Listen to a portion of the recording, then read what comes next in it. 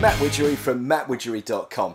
Thanks very much for joining me. So in today's episode we're going to be continuing with this adventure that I've got, going from DSLRs, in my case it was Nikon, over to mirrorless, and some of the ups and downs and pitfalls and dramas and excitements that go along with changing fundamentally the type of camera that one uses in order to take pictures professionally. And don't worry, for those of you that are watching as amateurs, I would think that it's just as important for you guys to have a look and take stuff from this as well, because like it or not, mirrorless are here to stay. They're not going anywhere. And if you're just on the verge of buying a new camera and you're thinking about maybe buying one of the DSLRs that are out there, as good as they are, now more than ever has been the time to look at some of the mirrorless cameras as an alternative and make your own mind up either way.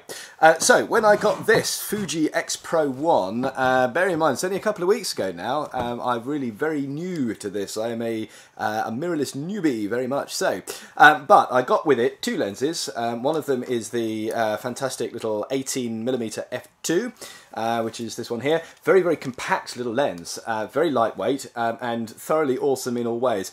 I got this, those of you that follow the channel will know, I have just got rid of my Ricoh GR, and this is the camera that I got to replace that initially, before I started worrying about whether or not it could do the job of the Nikons as well. But that had a fixed 18mm lens. This has got interchangeable, but that lens was for that. And then I also got with it the 35mm f1.4 as well. Now those lenses are absolutely great. They're really, really sharp. The autofocus, despite what people said about them in the early days, I say I didn't have them when they first came out in 2012, but certainly by all the firmware updates that have come out by 2014 as I record this now, oh my god, they're good. I mean, wow, they really, really are good enough to do everything you'd want them to do. And, I think really a lot of the argument about autofocus with these cameras has really been put to bed. To give you an idea, I was shooting, sports cars with these on, yesterday, in fact, it was, at the Cop Hill climb, and I was shooting all sorts of stuff that went by, kind of vintage and classic sports cars as they raced up this hill. The autofocus locked onto pretty much everything. The only things that it did struggle with, and I don't know whether or not a 1DX or a D4S would have been able to do this either, but they had the McLaren P1 go up the hill as well at the end of the day. That is a car capable of 217 miles an hour, and the window that I got to shoot it was very, very quick indeed, and well, frankly, I didn't try autofocus on that. I preset my focus to the middle of the road, stuck it at f16, and then with a high ISO that this is capable of and high shutter speed, I got it, just absolutely fine. But I didn't try the autofocus on that. But anyway, so is it possible to use these for fast-moving stuff? Yes, it is. But that's not the point of this video. This video is looking at legacy lenses and other lenses that you can use to increase the usability of these systems. As I record this at the moment, there is also a 60mm macro lens that Fuji make. There's a couple of zooms already out. There's an 18 to 55, and there's also a 55 to 200, and they're just about to release the 70 to 200 equivalent lens, which is, I think it's a 40 to 150, something like that. But the point about that is it's a fixed f2.8 aperture, and so it's going to be a professional grade zoom lens that doesn't get darker as you zoom into the telly end, which will be brilliant. But that lens is going to retail in the UK for about 1,600 quid. I'm not personally ready to make that kind of an investment into a zoom lens, and anyway, I wanted to see if there was some smaller, lighter alternatives that I could use when I was carrying these things around, because I like the freedom that this gives me of not having to carry a big bag of clobber. So what I've been looking at doing is trying some old legacy lenses that I've had kicking around from the film cameras that I've had, just to see what else can be got for the money, or got for the use. And well, the money is lots cheaper as well, as you may imagine. So the first thing I invested in was this little thing here. Not the lens, we'll come on to that in a second, but the thing that it's screwed to. This is an adapter, and on the back side there, that is the Fuji X mount, which clips directly onto the camera, and on the front there, that's an M42 mount, which means that any M42 lens will just screw onto there, and fit your Fuji cameras. And these are available for Micro Four Thirds, and you can get other things other than M42s. So you can get a Leica to Micro Four Thirds, or you can get a Canon to Fuji, or a whatever, Nikon to Sony. They're all made to be interchangeable. They vary in price a ton, and some of them are very, very expensive indeed. This was a cheap one. This cost 13 quid, and really, unless they're going to do something else, I would not really recommend that you spend more money than this. This is incredibly nicely machined. It has at the internal bit, which is threaded, there's little screws on here, which means you can adjust the position of them, because what happens is when you screw in your lens, depending on where the threads are and where you know how each individual camera is mounted, I guess, on the other end with the X mount and what have you, you might not get the information you need coming up at the top. It might be on the squiff, and in fact it is. When I link this into this camera, all my sort of aperture information is kind of on the side, so what I need to at some point, get a little screwdriver there, and you can rotate that inside bit around so that all that stuff goes back onto the top. So that's very easy to do, and that's really, really good.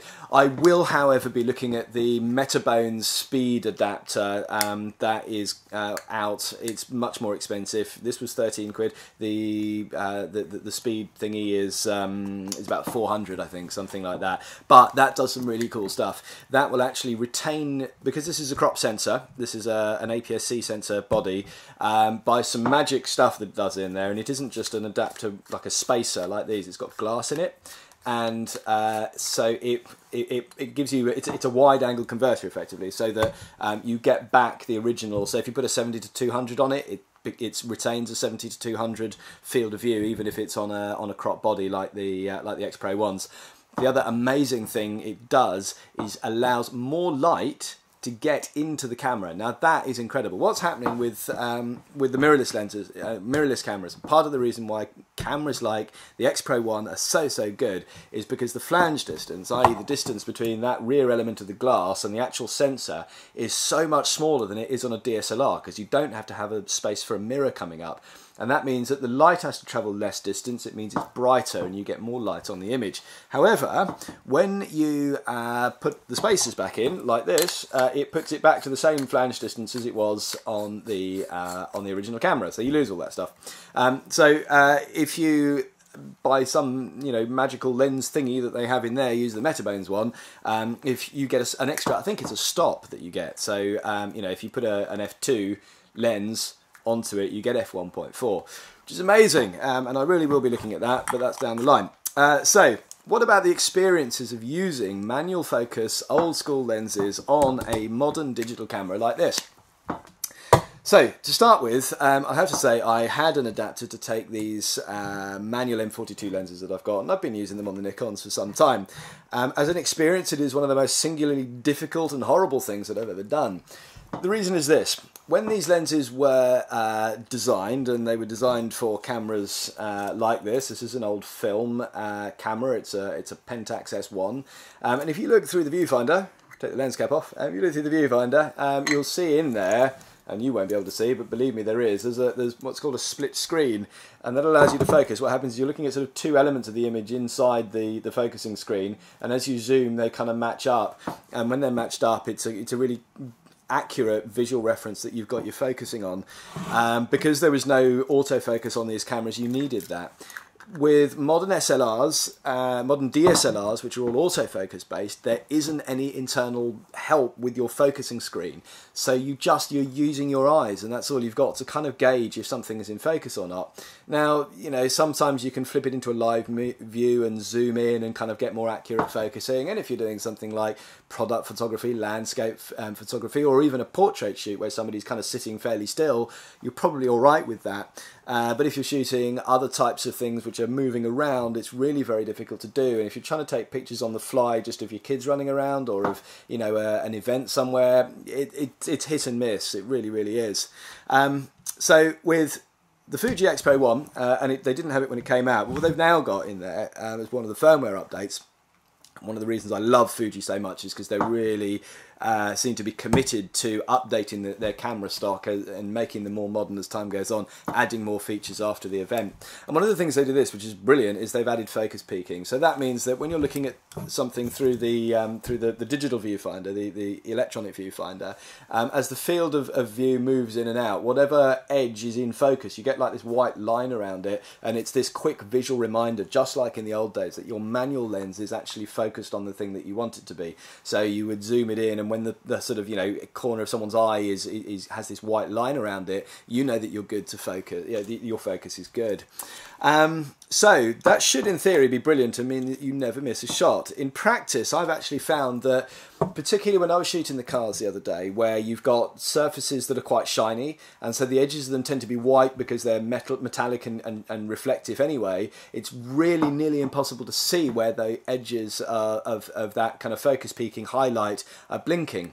And so I wasn't able to really tell, you know, sort of what was in focus and what wasn't. Conversely, the Sony, and we will be doing a review very soon of the Sony RX100, and it's on a lot of the Sony range. The A7 series have a similar sort of peaking system in there, and they actually allow you to change the colour. There's like a red one and a yellow one and a white one and so forth, so that you can have something that really stands out against what you're taking a lot better. I haven't really had a play with those, but I will do, and I'll let you know how I get on. So that's the first thing. I would say that, you know, the manual focusing ability within these things, it's better than not having any focus peaking at all, but bearing in mind that it does have limitations, and depending on what you're trying to photograph and where and under what conditions, you may find that it's easier or more difficult. You know, your mileage may vary.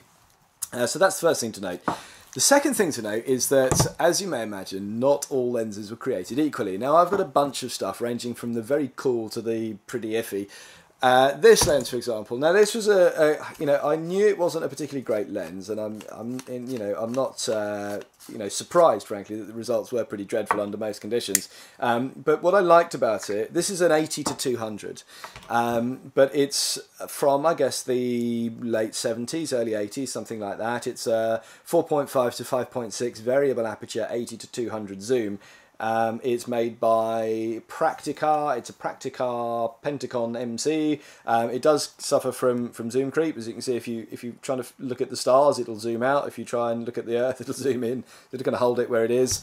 And frankly, the results are a bit hit and miss with it. There's a lot of chromatic aberration. Even when you do have the thing in focus, it's not terribly sharp.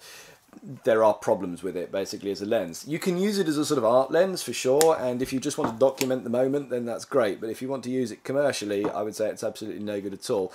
But it is bloody tiny. I mean, look at it. That's an 80-200.